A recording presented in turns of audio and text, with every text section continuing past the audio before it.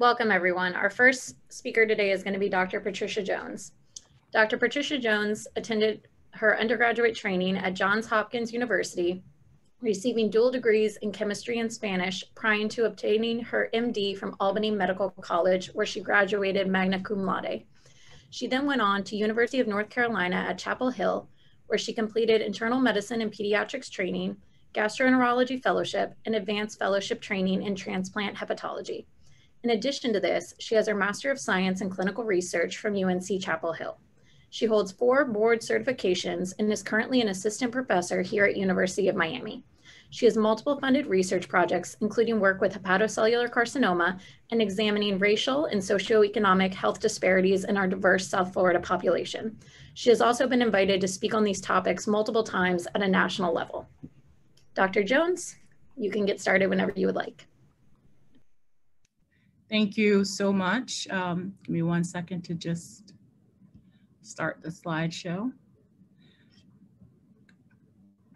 So hopefully everyone can see my slides clearly. We're going to be talking about immune-mediated hepatotoxicity.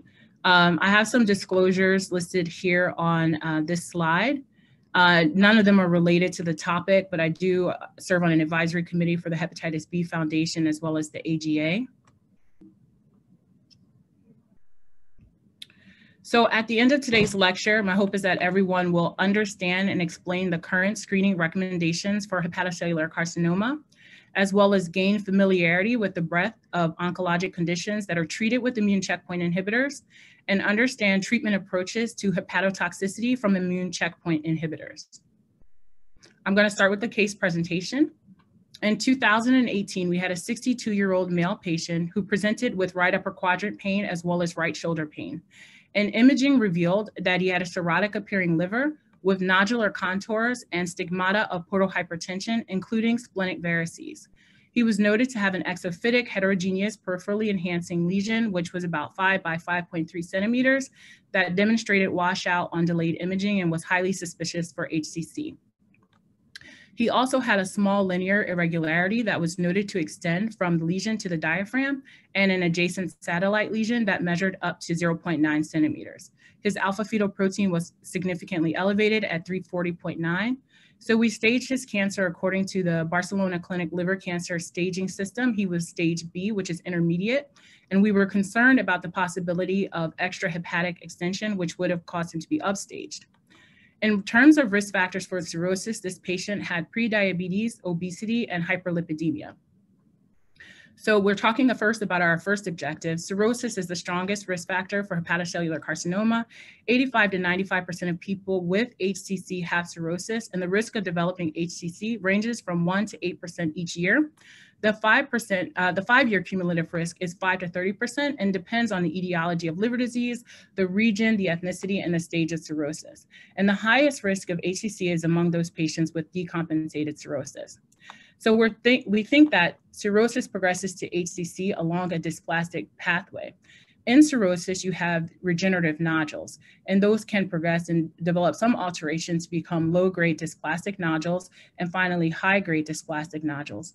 One of the earliest alterations that are noted are mutations in the TERT promoter, but as additional somatic mutations are accumulated, patients develop early HCC and then progressive HCC, and can develop portal thrombosis and even metastases. Screening is recommended for patients at high risk to develop HCC. Since 1967, the Liver Cancer Study Group of Japan has actually maintained a nationwide prospective registry of all patients with HCC. And you can see here in the first table that back in the 1970s, the maximum tumor size at the time of initial detection in 65% of patients was greater than 10.1. But since the 1990s, they implemented strategies that educate patients and physicians about the risk of HCC. And the other thing that's important is that screening is supported financially. And you can see that in the last study period, 2001 to 2005, only 6.5% had a tumor greater than 10.1 centimeters in size. And so recommended screening is with ultrasound with or without alpha fetoprotein, and that's recommended by both the American Association for the Study of Liver Diseases as well as the European Association for the Study of the Liver. and that's what's cost effective. There are certain circumstances, such as a patient who's obese or has a heterogeneous liver or ascites, and in those situations, sometimes CT scan or MRI is preferred.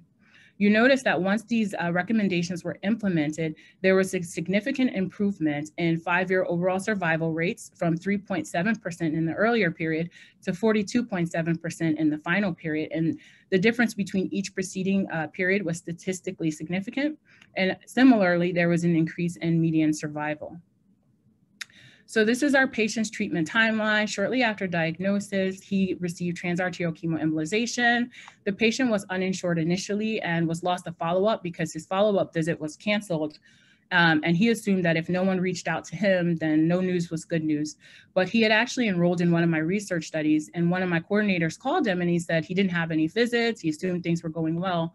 And subsequently, he was able to get Medicaid, and we saw him again. He ended up getting another TACE or transarterial chemoembolization in June of 2019, but unfortunately his disease had progressed past the point that he could be considered for transplant. That little area in the diaphragm was more concerning, and so he received systemic therapy with lenvatinib starting in September 2019 and then cabozantinib in July of 2020. And at that time, his alpha fetoprotein exceeded 1,300. He continued to develop progressive disease, and in August 2020, his imaging was notable for extensive extracapsular infiltration to the right diaphragm, the inferior vena cava, the right adrenal and superior perirenal fat. And he developed as well innumerable amount of metastatic lesions in the lungs, and he had an interval increase in mediastinal and portal hepatis lymphadenopathy. So the patient was starting to lose hope, and he sought a second opinion. And I want to take this opportunity to talk about sort of the most recently approved therapy, which is combination therapy with atezolizumab and bevacizumab. This was approved by the FDA less than a year ago in May 2020. Atezolizumab selectively targets PD-L1 and bevacizumab targets VEGF. So we had the I'm Brave 150 study, which was a global multi-centered open label phase 3 randomized trial, which randomized 336 patients to the atezolizumab bevacizumab arm and 165 to the sorafenib arm, which had been the standard of care for many years. 18 patients in the atezolizumab bevacizumab arm had complete response compared to no patients in the sorafenib arm. And median survival was longer as well in those treated with atezolizumab and bevacizumab. It was also associated with higher quality of life.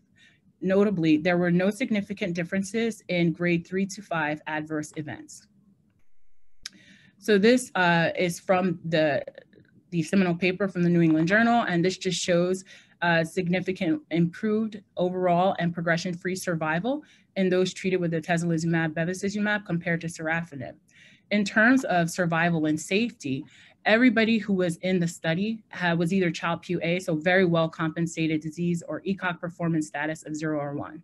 And I've highlighted the liver enzyme since we're going to be talking about hepatotoxicity. You note that there wasn't a significant difference in terms of any grade elevated AST 19.5% compared to 16.7% in the sorafenib group, or ALT, which was 14% in the atezolizumab bevacizumab group compared to 9% in the sorafenib group. You'll note though, numerically, for grade 3 or 4 events, it was numerically higher, but not statistically significant in the atezolizumab bevacizumab arm for AST and ALT, but for bilirubin, it was actually higher in the sorafenib group. So by August of 2020, just in 2 months, his alpha fetoprotein had gone from 1,300 to exceeding 60,500, which is the upper limits of normal on our assay here at UM. In September 2020, he began treatment with atezolizumab and bevacizumab, and in October 2020, he had bland embolization. He was getting care externally except for his hepatology care at this point. So after about 4 months or 6 cycles, his liver enzymes began to increase. And so it's always difficult with this population of patients because their enzymes often are not normal. So I would say October was sort of his normal or his baseline. And you can see that he does have elevated AST and total bilirubin at baseline. And his alpha fetoprotein, this is 1 month after starting therapy, had gone down to 21,000 significantly. But you can see that in January, his bilirubin increased significantly. And this is when his oncologist started dexamethasone out of concern for immune-mediated hepatotoxicity. Initially, he had some improvement. You can see how much his AFP had decreased by that point. So he had improvement of his bilirubin, but then as they started to taper the dexamethasone, his AST and ALT increased. We got a recent CT scan out of concern that this might be progression of liver cancer. And it showed that there was actually progression of metastatic disease in the lymph nodes and the adrenal glands, but not in the liver. As the bilirubin started to go back up, we decided to start mycophenolate mofetil. And you can see that his alpha-fetoprotein just continues to climb, as he has not been on any therapy since January of 2021. So I want to talk about the mechanism and the types of immune checkpoint inhibitors, because not everyone really uses these medications or is exposed to these. And I thought this was a good opportunity to do so, because I've had at least 3 patients in the last 3 months that have had this entity, and I wanted to make sure that we all understand it clearly. So the mechanism of action of the checkpoint inhibitors is a little different for both, but really CTLA-4 is or programmed death ligand or programmed death receptor. They require binding for activation of T cells. And when you use inhibitors of CTLA-4 or PD-1 or PD-1, you can interrupt this, which allows the T cell to then approach the tumor and leads to tumor cell death. So here we have the schematic for CTLA-4, and on the bottom we have the schematic for PD-1 and PD-L1. PD-L1 is on the tumor cells and PD-1 are on lymphocytes. But inhibiting this essentially allows the T cell to then target the tumor cell and leads to death. And on the right, I have this schematic which shows all of the FDA approved immune checkpoint inhibitors and all of the various entities. And so the takeaway is that it's used very widely: squamous cell head and neck cancer, melanoma. We've already talked about hepatocellular carcinoma, triple negative breast cancer. I just got an alert last week about a New England Journal article where it's going to be used adjuvant in patients who've had resection for esophageal or GE junction cancer. So it's very widely used.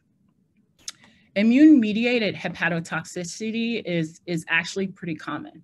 And the mechanism is that immune checkpoint inhibitors lead to increased immune activation, and the side effects can mimic autoimmune conditions and are termed immune-related adverse events.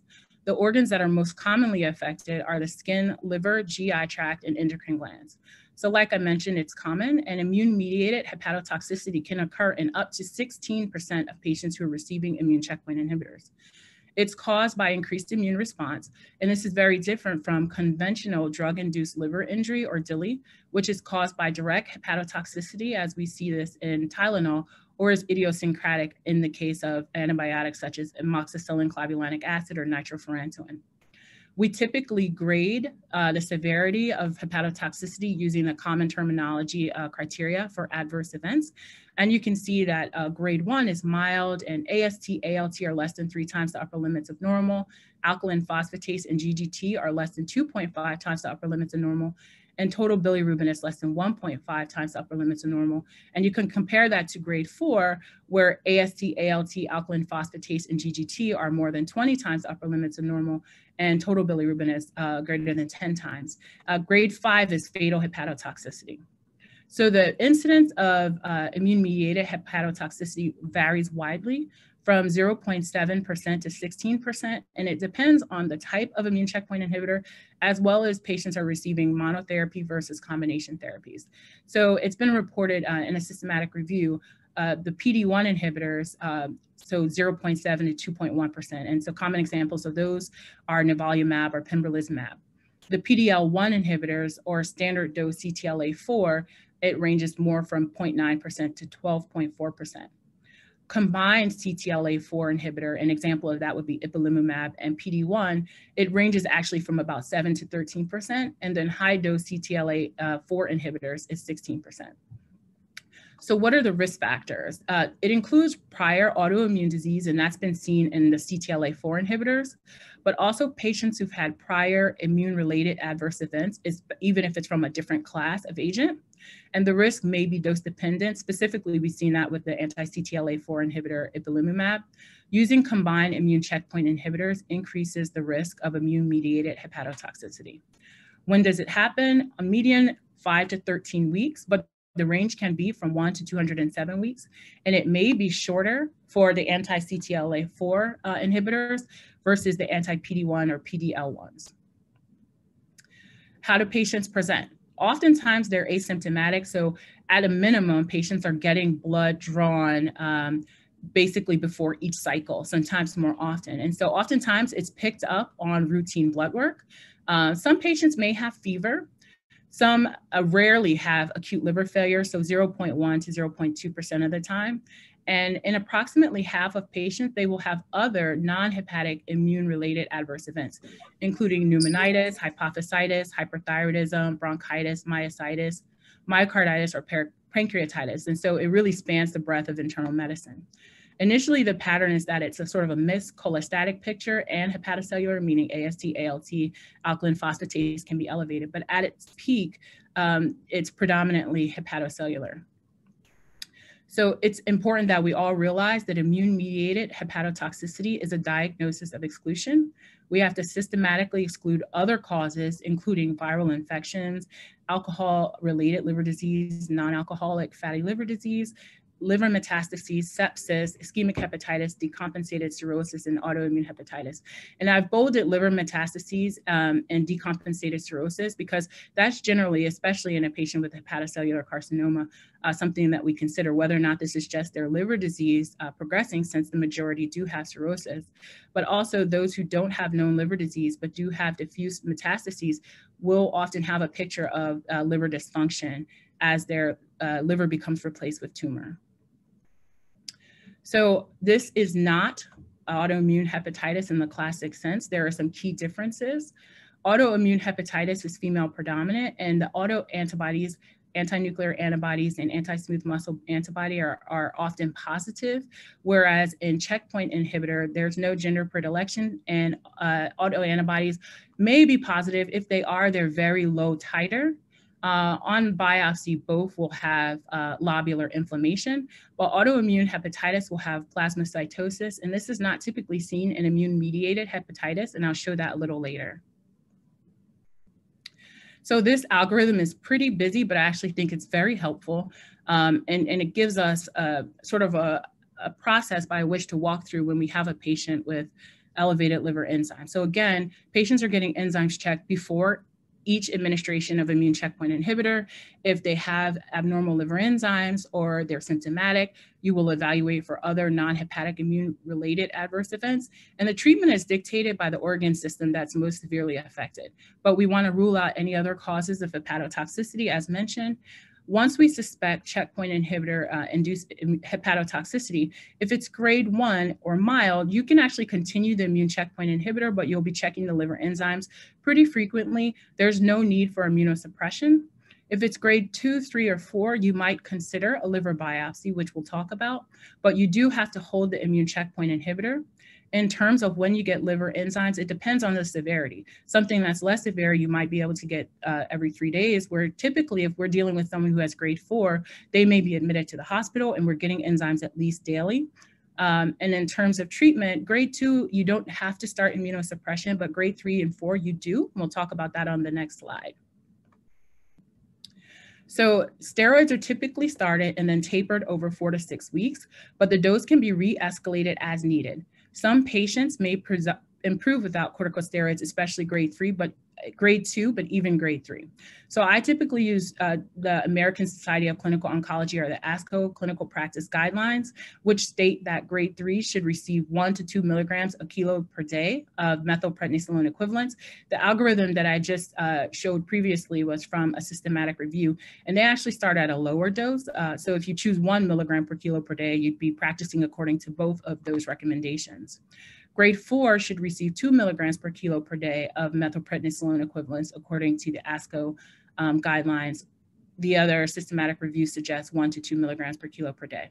And the reason that the systematic review suggests a lower amount is, for the same principle, we should use the least amount of medication necessary because of the potential consequences of use of steroids. So we know that steroid use is associated with infection, and it's associated with a 7.7-fold increased risk of serious infections in patients treated with immune checkpoint inhibitors. It is really important that we respond quickly. Alternative immunosuppression is needed for steroid non-responders. So if there's no response to steroids within 3 to 5 days, we have to start additional therapy. And the most commonly used agent is mycophenolate mofetil, but I've listed some other agents, including azathioprine, cyclosporin, tacrolimus. I have infliximab with an asterisk, and that's because in all the guidelines, it says the use is discouraged, given the risk of idiosyncratic drug-induced liver injury, which occurs in about 1 out of 120 cases, but has not been shown in patients that have immune checkpoint related hepatotoxicity, probably because it hasn't been used, so we can't really say much about these other agents. So should we biopsy and when? We should consider liver biopsy in grades 2 to 4 because it helps in patients who are non-responders. It helps us to establish the extent of the damage and to exclude other causes and to confirm the diagnosis. So you will see lobular hepatitis with numerous histiocytes. You will see endothelialitis, which is something that is described within transplant rejection, actually. You'll see loose or well-formed granulomas, a fibrin ring granuloma, various degrees of inflammation. You may see cholangitis or cholangiolitis. And steatosis is described, but of course, this is so prevalent, it's hard to know that it's related to the immune checkpoint inhibitors. And so everyone knows the largest sample only includes 60 patients, so we don't biopsy often enough to really understand it. We do have these biopsies, and these photos were provided courtesy of Dr. Ronquillo from the Department of Pathology. We had a recent patient that actually had biopsy to do next generation sequencing for melanoma, but on the same day happened to have a flare and was noted to have immune-mediated hepatotoxicity. And what you see in pretty much all of these are granulomas. You see panlobular hepatitis, but you see microgranulomas and acidophil bodies in each of the panels. You see a lipid vacuole with some histiocytes as well. So you see a fibrin ring granuloma. When do you resume? It's a case-by-case basis. Once the enzymes improve to grade 1, you can consider resuming. Some will co-administer with immunosuppression. Some will switch agents. In 107 patients with grade 3, 31 patients were rechallenged. Those who were rechallenged were younger, had fewer non-hepatitis immune-related adverse events, had milder disease, and were less likely to have steroid refractory hepatitis. 6 of those who were rechallenged developed an immune-related adverse events that required discontinuation, and 4 of those 6 actually developed recurrent immune-mediated hepatotoxicity. Most cases will resolve after treatment with immunosuppression. It usually happens within 5 to 9 weeks. Most are given steroids, and resolution occurs in about 98% of these cases. But the half-life of these medications vary, and so this impacts timing to resolution. The death rate has been reported at 0.04%. Most of those have come from patients treated with anti-CTLA-4 inhibitors, but I think historically that's been in use longest and sort of at higher dose. So we've learned a lot from that agent as well. It's important that we all remember that due to the presence of advanced underlying malignancy, liver transplant is generally not an option if these patients develop liver failure. So that's another reason why time is of the essence. This is just to quickly show, we had 40 patients with our initial experience with HCC who were treated with immune checkpoint inhibitors. The majority got pembrolizumab as part of a clinical trial, 28 of them. And you notice that therapy had to be stopped due to elevated liver enzymes in 25%, and steroids were used in 55% of them. And we're doing another study to not just look at patients with hepatocellular carcinoma, but to also look at patients treated with immune checkpoint inhibitors, period. And so we used the data from Slicer Dicer and then got a formal request from the Bioinformatics and Data Warehouse. And we found that since January 1st, 2019, over about a 2-year period, we have 1,600 patients that have been treated with immune checkpoint inhibitors, and 1,134 have abnormal enzymes. So using the ASCO definitions, we've categorized them into grades, and we're going to be doing a formal chart review to really understand more about what this looks like, what predicts development of severe immune-mediated hepatotoxicity, and also, I think more importantly, what are our patterns of management? So I'm really grateful to have 2 medical students and 2 internal medicine residents helping me with this project. So the take-home points are that all patients with cirrhosis should be screened for hepatocellular carcinoma with ultrasound, with or without alpha-fetoprotein. And as I mentioned, CT and MRI can be used in special situations. Immune-mediated hepatitis is a common occurrence in patients treated with immune checkpoint inhibitors. And in those who do not respond to corticosteroids, there's really a very short window to begin other immunosuppressants. So optimal care and outcomes require a well-coordinated multidisciplinary approach. So take any questions, and I have some helpful references. Thank you, Dr. Jones, for that really informative and well-presented study. And I think it's very exciting, the stuff that you're doing. In your slicer dicers, were you able to subtract the individuals that had abnormal LFTs at the beginning of the study? And yeah, so slicer dicer, I used it just to get the number of patients with who were treated immune checkpoint inhibitors. And then I worked with Alfredo, who was really helpful, and he was able to at least give me the peak at different periods of time. The other thing that I did is I gave him ICD-10 codes for chronic liver disease. So I didn't mention that, but only about 4% of patients had an ICD-10 for cirrhosis. And we know coding's kind of terrible, so that's why chart review is really necessary. But he was able to give me at least 3 different time points before that study period, during the study period, and after, so we could identify. So those people who had normal enzymes, they had normal enzymes that entire time. It may be that some who have abnormal, as we do the chart review, there's another explanation, and that's why we need to do it. But yeah, he was very, very helpful. Yeah, you might want to also add orchitis to your list of complications of these immune checkpoint inhibitors. It's a newly described. I will write that down. Sounds painful. Yeah. Anyway, Dr. Mera has a question in the chat. Would you like to unmute yourself and read it?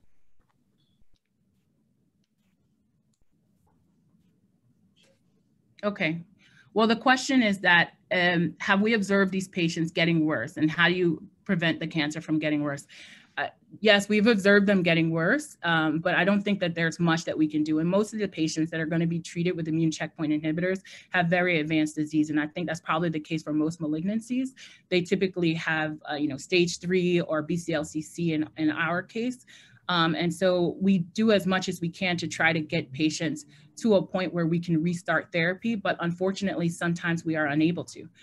So this particular patient that I discussed, he has not been restarted, and we've coordinated hospice and palliative care for this particular person. Thank you. Dr. Levy, can you unmute yourself? Sure. Thank you, Patricia. Great talk.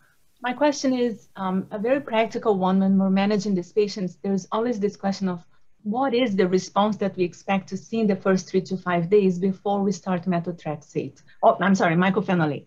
Mm-hmm. So can you define, is there a % reduction? Is there any evidence out there? No, that's a great question. And I don't think it's well defined. I think it's probably defined from person to person, and that's a problem. So it's not very clear. Certainly, you know what non-response looks like. But I think that, no, I could not find anything where, a 10% reduction or what have you. So maybe that's something we can work on. Exactly. Maybe your study will be able to help us define this. Thank you. Thank you, Dr. Jones, for an excellent grand rounds. Dr. Corbett, can you introduce our next speaker? Of course. Our next speaker is Dr. Elaine Tozman. Dr. Tozman attended undergraduate and medical school at University of Toronto before attending residency training at Wellesley Hospital in Toronto, and then rheumatology fellowship, where she served as chief fellow and completed further years as a research fellow at McMaster University Medical Center. She then came to the University of Miami, where she has over 35 years of experience and is currently an associate professor of medicine.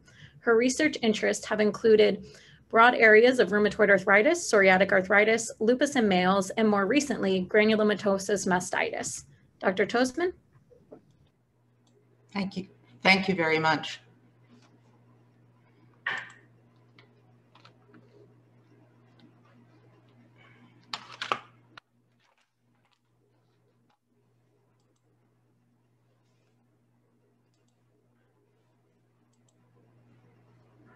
Is that now evident? No, we don't see your slides yet, Dr. Tozman. All right. Let's see.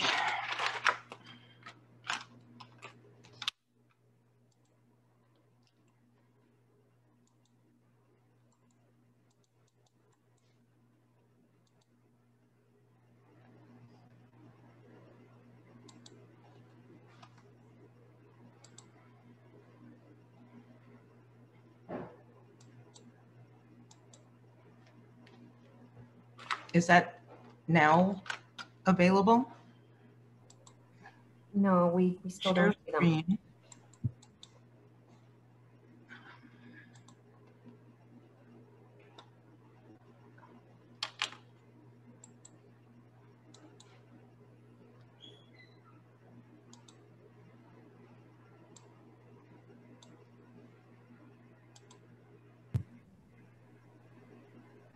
Now we're good there. Just hit slideshow and we're good to go.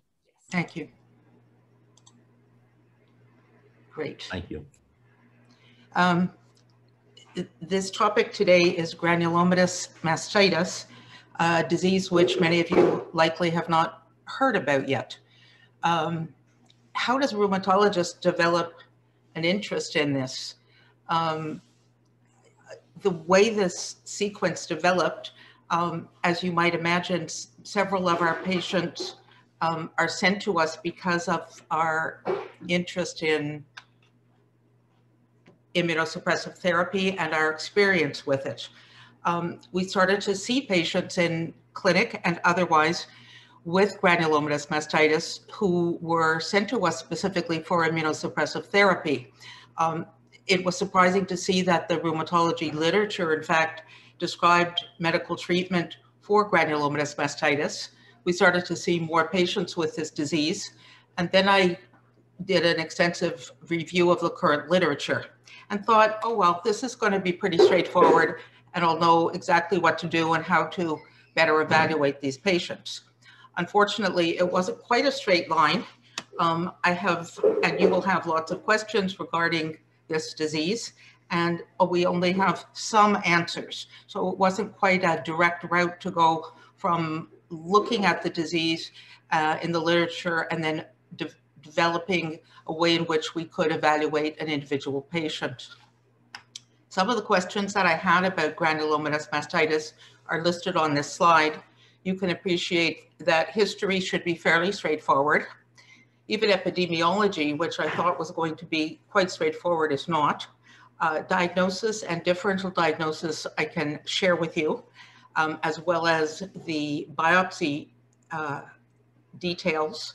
How we use radiology for these individual patients is somewhat straightforward. Etiology is certainly anything but known at this time. And for the treatment, both surgical and medical, we do not have a standardized protocol. So we'll start with the history of this disease. Granulomatous mastitis was first described in 5 patients by pathologists Kessler and Wallach in 1972. These patients were characterized by having granulomas and abscess formation. And clinically, before the biopsies were performed, these patients were thought to have malignant tumors. The type of lesion appears to be a well-defined entity. So you would think from there on, we could identify a larger group of patients and come to some understanding of how to treat them. Why I think you need to learn about granulomatous mastitis, although it is a rare inflammatory disease, it involves the lobules and ducts with granulomatous changes. It's a very difficult disease to manage due to clinical similarity to breast cancer, not only similar clinical findings, but similar radiographic findings. The patients need to be adequately diagnosed because they have often recurrence of their disease and lack of defined or medical and surgical treatments. You need to know at least the best course of therapy for these patients and which specialists might be interested in this disease. Well, those who do breast surgery, certainly, but this has been described in the dermatology literature, gynecology literature, infectious disease papers, internal medicine, oncology, pathology, radiology, rheumatology, and probably more that I haven't included here. In terms of epidemiology, this is quite a rare disease. It really depends where in the world you see patients and the actual incidence of disease. It's estimated based on data, as you see from 2009, that 2.4 per 100,000 women, or 0.03%, would have this diagnosis. This is based on Morbidity and Mortality Weekly Report in 2009 in United States. However, the majority of publications, especially larger series, have originated from the Middle East, from Mediterranean countries, and from Asia, which means that in some areas of the world, it's not diagnosed very often, and there is a higher prevalence among women who are of Asian, Hispanic, and Middle Eastern origin. The true incidence is unknown. If we look at a distribution of papers of granulomatous mastitis from different countries, you can appreciate a couple of things. Although it has been well described in the United States, this is often related to retrospective series or combinations of series rather than individual sites where this has been diagnosed. Although we see that Mexico has had some publication, it's surprising that in the South American population, we haven't seen it, at least within any of the PubMed literature that has been translated into English as well. You can appreciate several in the Mediterranean area and in the Middle East area, as well as the Far East and China. So although this is a nice way to look at potential patients, I think because we have a very transient population and we have a population of patients who are Hispanic, it's likely that we'll be able to get a good number of patients for evaluation and for treatment. These are data from a table showing numbers of cases from different parts of the world. I think what you need to appreciate is if you are in a rather uniform population in the Northern European areas, for example, you're unlikely to see many patients with this disease. If, however, you have a number of patients who are Hispanic or from Mediterranean countries, the Middle East, you're liable to see many more patients with this diagnosis. And that leads us to think that we could certainly co-partner with other parts of the world to try to evaluate patients with this disease as well, not only in a retrospective way, but in a prospective way to look at these patients. If we look at the United States epidemiology, these are data from Mayo Clinic, which were presented in 2018. And it was quite surprising. They looked at approximately 17,000 breast biopsies over 17 years, and they had only 20 patients with granulomatous mastitis.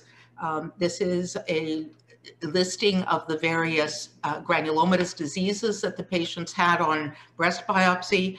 And you can see that 1/3 had silicone granulomas, 30% had fat necrosis, and only 16% had granulomatous mastitis. I think this is a very select population in whom they are Midwestern population largely, or a non-Hispanic population, and that is a way that you can interpret that and say that it's likely much more common in other areas of the country.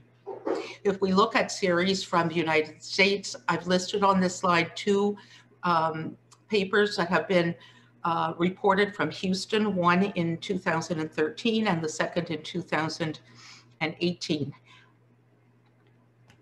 The characteristics of the patients are listed in a table format on the right-hand side of the slide.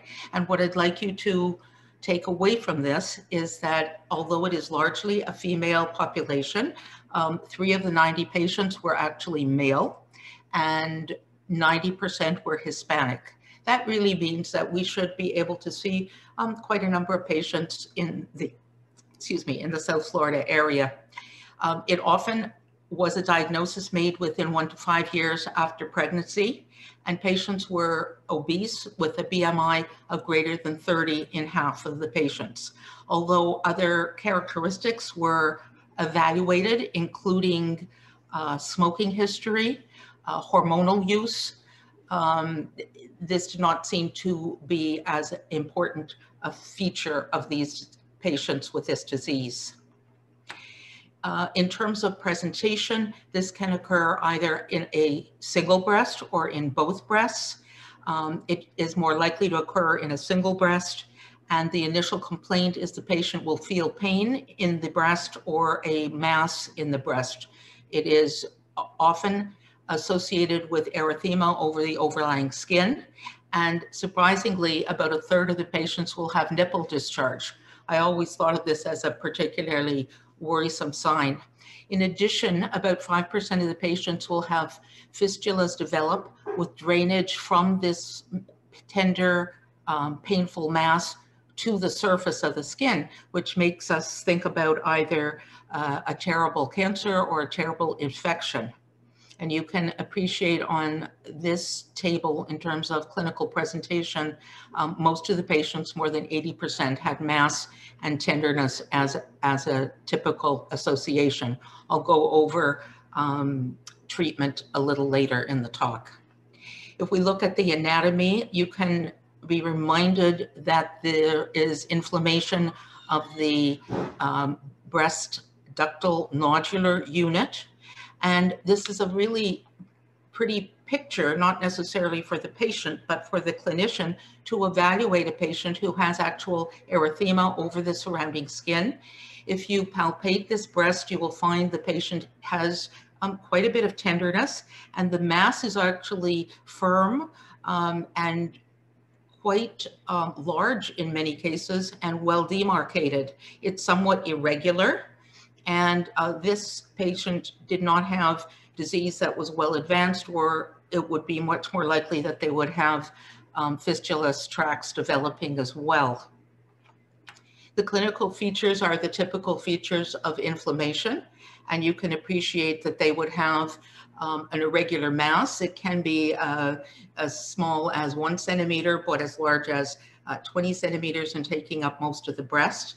I've shown you the erythema. Warmth is present when you palpate, and there may be axillary lymphadenopathy as well. And this may give the clinician a concern for either infection or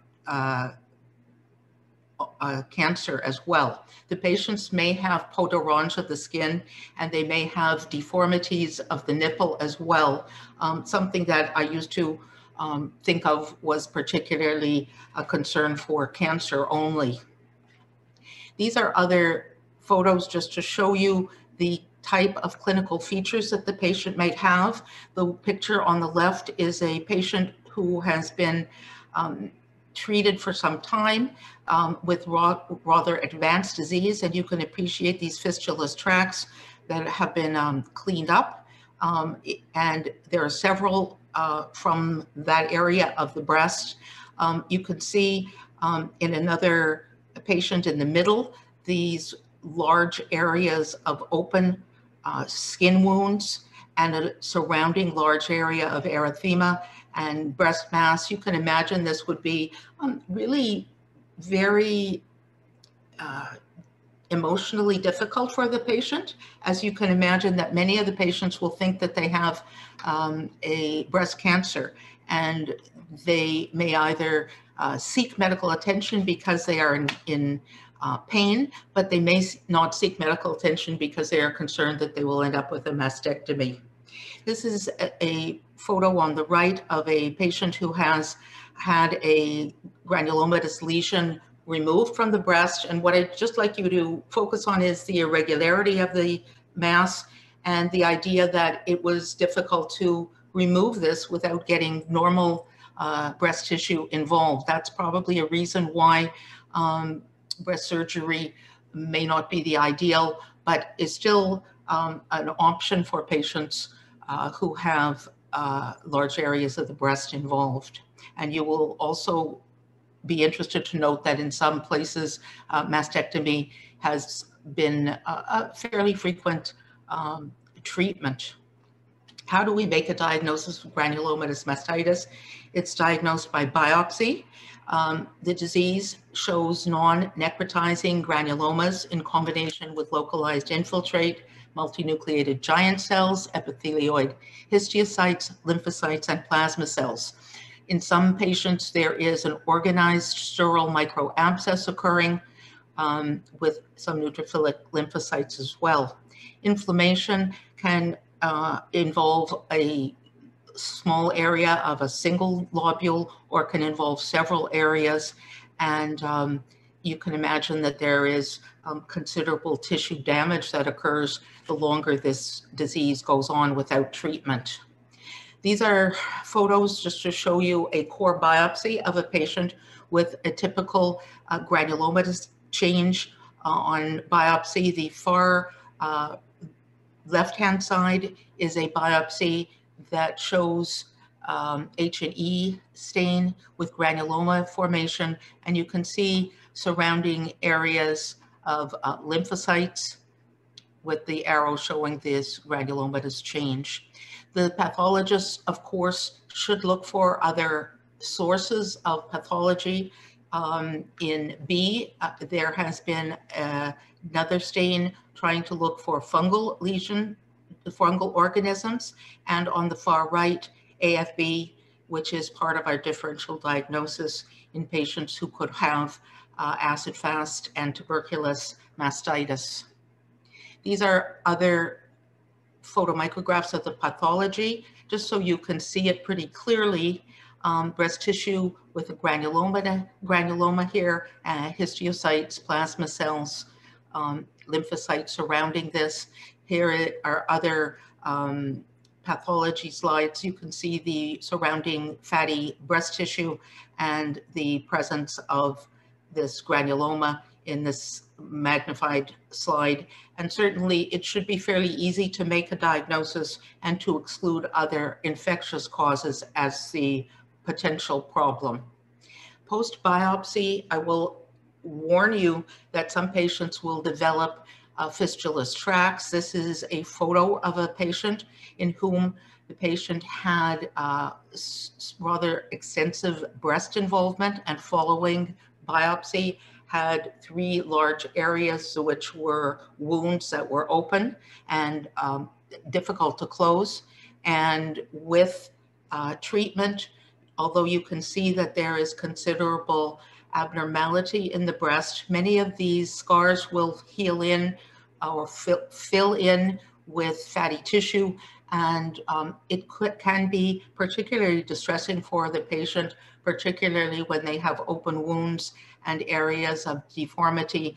And I would imagine that these patients are really quite emotional at times, and we've seen that in some of our patients who have had this type of granulomatous change with drainage from their biopsy.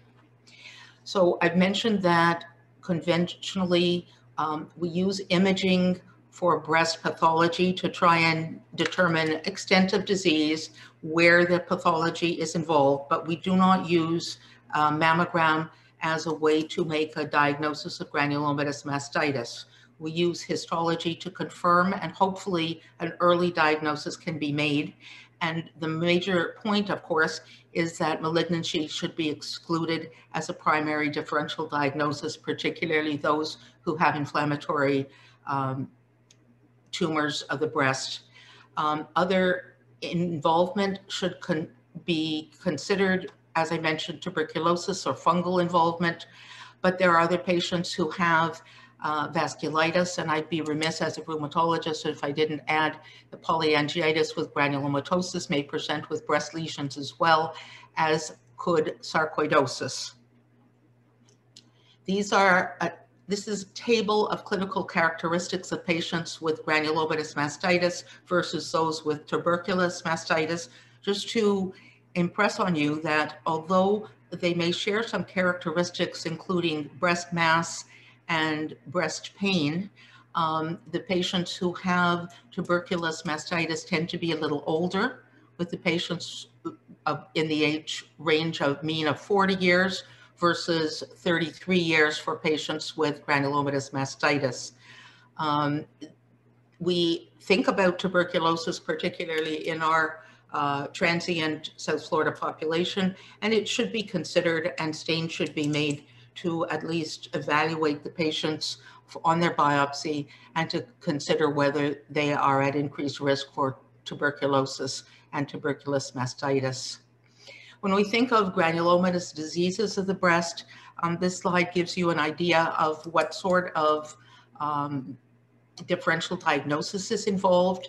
On the far side, the infectious diseases, including bacterial and fungal. I haven't seen much, however, on parasitic infections of the breast. Foreign body, certainly we do see patients who have had silicone leakage and foreign bodies related to silicone, as well as tumors or fat necrosis for other reasons.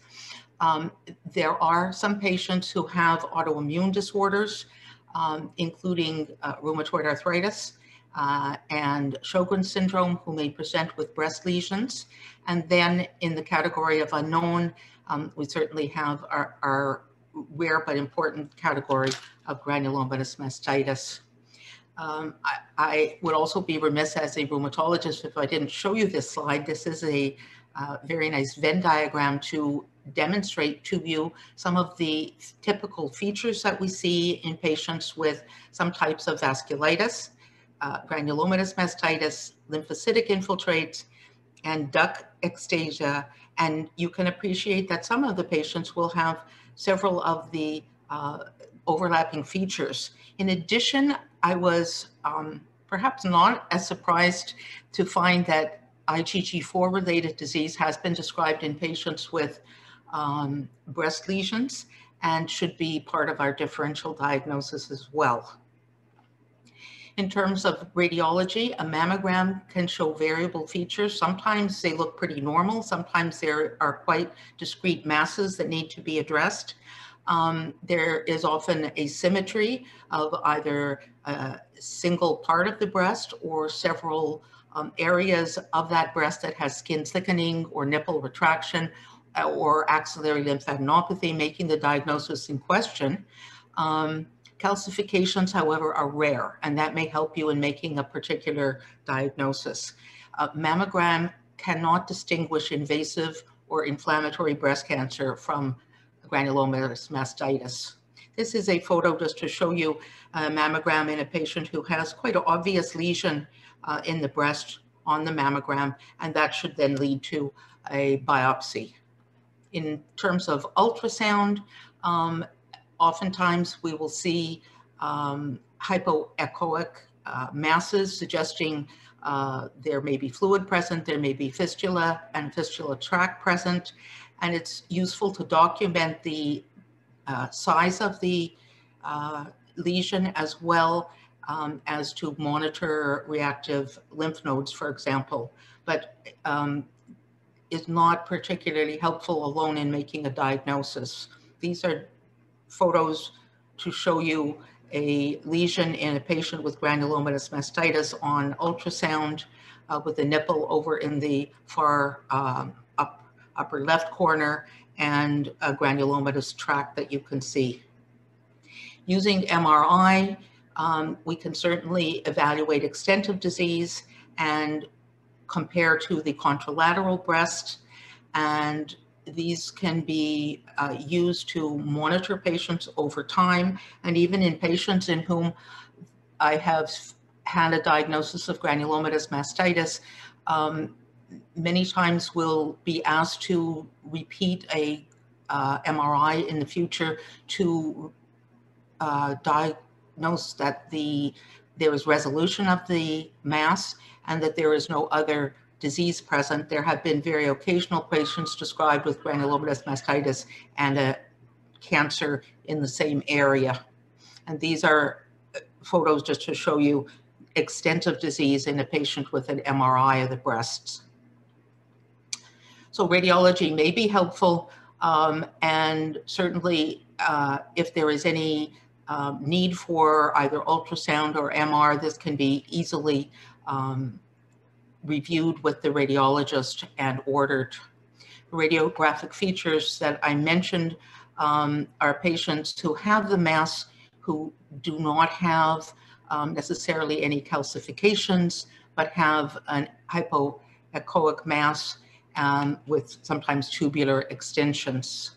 There is no consensus regarding treatment of patients with granulomatous mastitis. This is a slide which shows you on the left the medical treatments involved for these patients, and I was quite shocked to find that topical corticosteroids have been used, as well as local injection of corticosteroids, with some improvement in patients. I'm not sure that our patients would use topical corticosteroids sufficiently long enough or with enough uptake to improve their disease. Oral corticosteroids have been and continue to be used for the treatment of granulomatous mastitis, and methotrexate and other immunosuppressants certainly has support. You might imagine that because rheumatologists are involved in the treatment of these patients, those patients who have failed to respond to other therapy have been treated and successfully with TNF inhibitors. Biopsy is an important surgical treatment. Excision may be done in patients with early disease, and as I said, extensive disease has been treated with mastectomy, but surgical treatment tends to be less of a important therapy at this time.